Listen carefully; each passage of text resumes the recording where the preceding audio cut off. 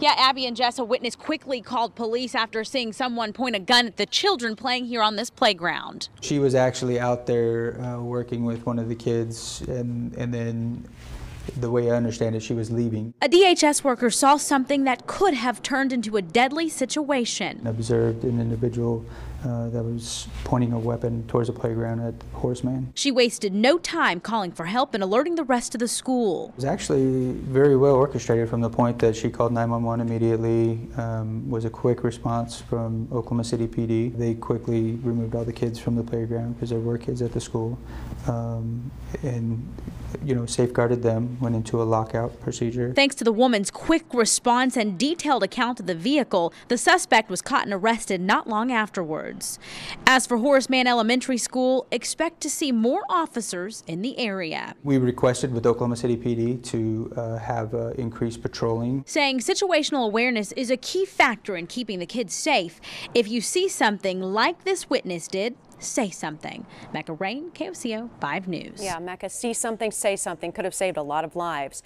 This story is trending online. A man currently running for a seat in our state legislature with a questionable transaction. A campaign finance report listed the title of a pornographic clip as an expense. Jason Reese says no campaign funds were spent on that X-rated material.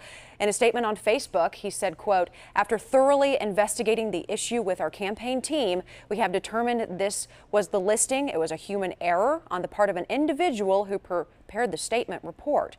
He went on to say the person responsible resigned. Now, KOCO's Zach Rael speaking with Reese tonight about that bizarre listing. He will have his full comments coming up at 10 p.m. All right, now we have some new details on a local case that people across the country have been talking about. A 4-week-old, this sweet little baby abandoned on the side of I-40 near Triple X Road.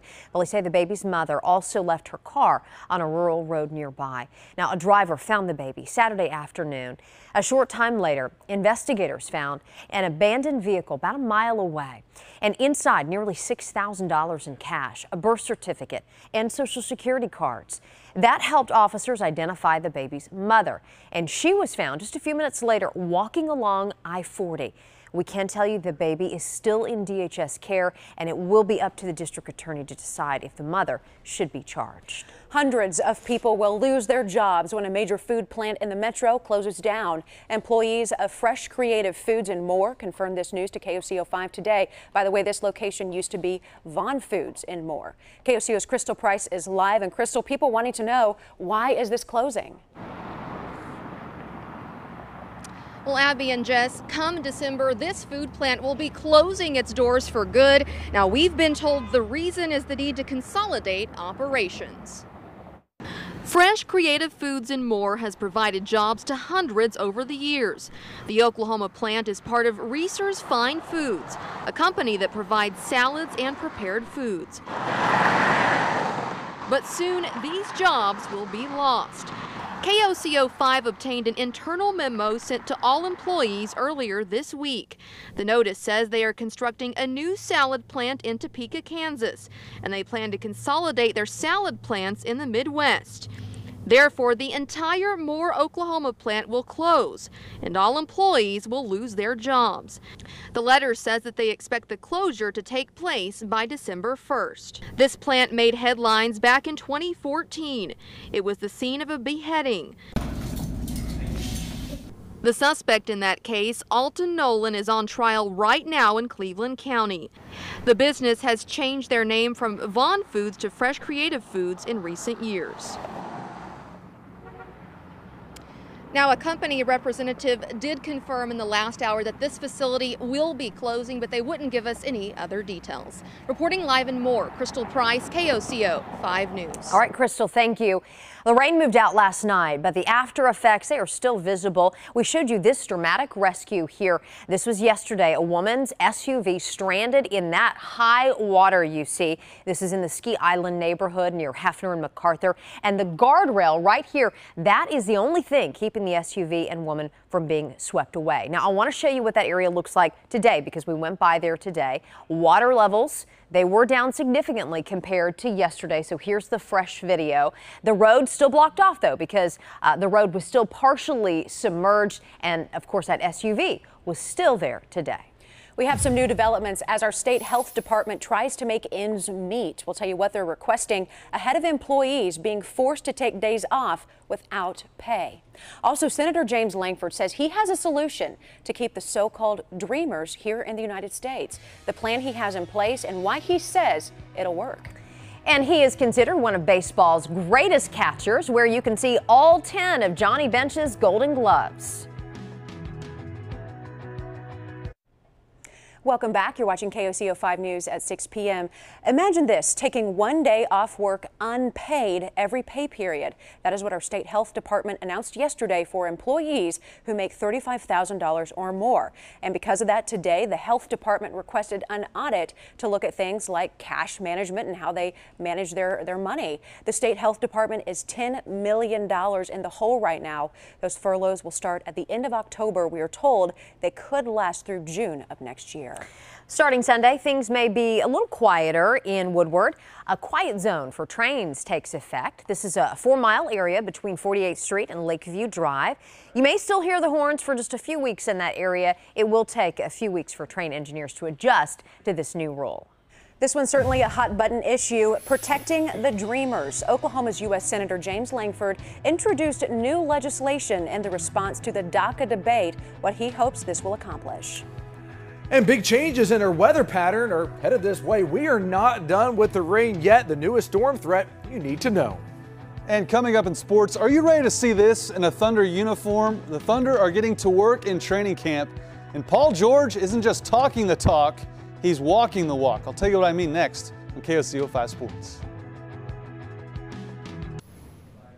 The future of 800,000 young undocumented immigrants now in the hands of Congress. This is because the Trump administration, recently announced they will be ending the DACA program. And Marky Martin had a chance to talk with Oklahoma Senator James Lankford about why he supports that move. I did, actually, because that shouldn't have been an executive action. That should have always been a congressional action. Congress now given 6 months to act. Lankford introducing the Succeed Act, where undocumented dreamers can earn the right to live here. It puts them in a position where they can apply. They have a background check, make sure there's no criminal, anything, that they're in school, they're in work, they're in military service, whatever it may be, but they're productive members of society at that point. 6 months is a really short window for people who were brought here by their parents to now have to plan for a whole new life somewhere else. What's the rush? Congress has not resolved immigration in 30 years. Border security, visa reforms, all the things that need to be done that everyone knows needs to be done, but it's never done because there's no deadline. Why should DACA recipients trust your Succeed Act, Senator, or whatever legislation comes down within the next 6 months when DACA recipients themselves have just seen their own protections stripped from them? I don't want to leave them in limbo forever. That doesn't help our economy. That doesn't help our schools. That certainly doesn't help them long term. We've got to get a legislative fix. In Oklahoma City, Marky Martin, KOCO 5 News. Marky, great job on that interview. This one, if you're a sports junkie like me, you'll think is pretty cool. All 10 Golden Gloves belonging to Oklahoma native Johnny Bench are now in the same place tonight. Bench was born here in Oklahoma in Binger. 6 of the 10 Golden Gloves were at the Johnny Bench Museum. His son Bobby tracked down the final 4, brought them back to Binger today. Look at that. Some consider Bench, of course, to be one of the best catchers, if not the best, in baseball history. It's real special just to be able to see, not only some of these awards that I haven't seen since I was a kid.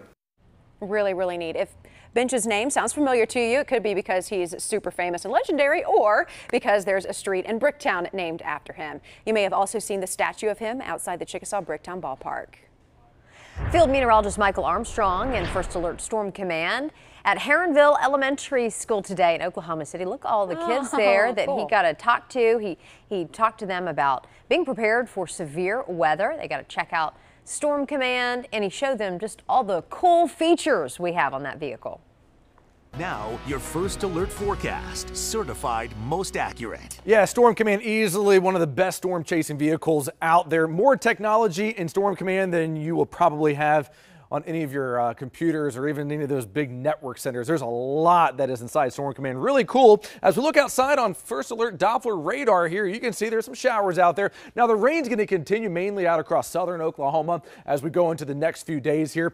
It's not going to be all that heavy, but still, as we have seen, over the last couple of days, we just have a lot of rain here and there. For OKC, our rain chances really beginning to wrap up, finding some light to moderate rain from Elmore City up to Pauls Valley, Wynnewood, Joy, all this moving up to the northeast towards Gwinnett, Asher, Byers, going into Lake Kanawha here. Even as you go towards Maud, Seminole, we're going to see more rain. It's going to stay light, but it will be steady at times as we go into the next few hours, even as we go out towards Holdenville, down towards Calvin, and down towards Stewart here. So this is where the rain's going to stay for many of us tonight, out across southern and even going into southwestern Oklahoma here. Look at our rain chance for OKC. It stays at about a 20% chance. We're going to have Clinton, Hobart, southwestern Oklahoma, and southern Oklahoma as seeing the best chance for showers as we go into the overnight. There'll be another round of rain after midnight tonight, and then by tomorrow afternoon, our rain chance is primarily going to be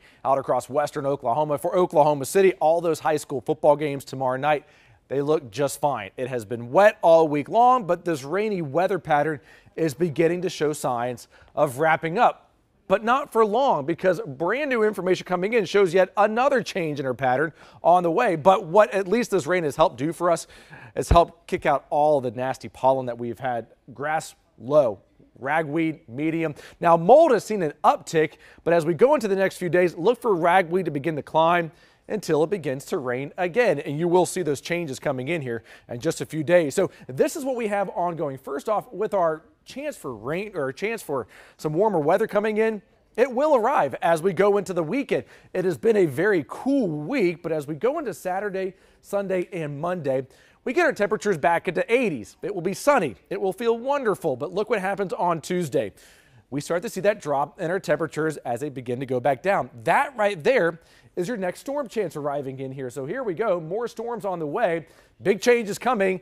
Here comes our next chance for rain next Tuesday. But our highest rain chance for next week is now setting up for Wednesday. A good portion of the state here already looking at a 40% chance of rain. So we've already picked up 2, 3, 4 inches of rain this week alone. How much more are we going to add as we go into next week? How about another 10th to a few areas up to about 1 inch of rain? So we're not done. The rain just keeps coming back into the forecast, and you're going to see that as we go into October. So temperatures for the next few days, mid to upper 70s, as we showed you, climbing into the 80s. And then here comes that rain chance for Tuesday, going into Wednesday, Thursday, and Friday of next week. And you're up to date with the latest First Alert forecast. Now, KOCO 5 Sports with Carson Cunningham. While Carmelo Mania continues in Oklahoma City, and rightfully so, it's Paul George who arrives at the peak of his powers.